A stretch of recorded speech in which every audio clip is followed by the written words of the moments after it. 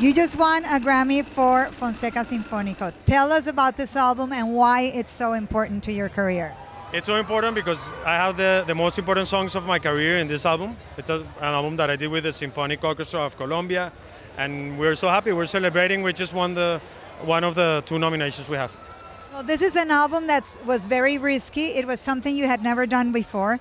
So tell me 5 other things that you've never done before that you want to do. I would love to do. I would love to do a vallenato album, just vallenato. I would love to do one pop album without Latin music, without accordion. I would love to 5 things that I would love to do in music only, or everything. I would like to jump in a parachute, but I have a son and a daughter, so I think those things more right now. And I would love to sing in Portuguese. And you have one more? I have one more. I would love to perform in the Grammys, in the other Grammys. Thank you very much. I'm very happy for your win.